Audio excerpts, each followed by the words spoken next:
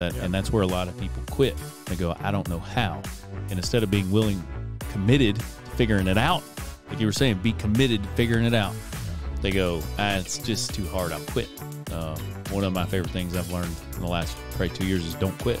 Let God do the quitting, right? A lot of times we talk ourselves out of opportunity because it's too hard for us. We give up on Him, right? So it's not that He's given up on us, but we've given up on Him, and we take the easy way out instead of being committed. And a lot of times in life, I wonder what that costs us, right? What does it cost us, right? You never know.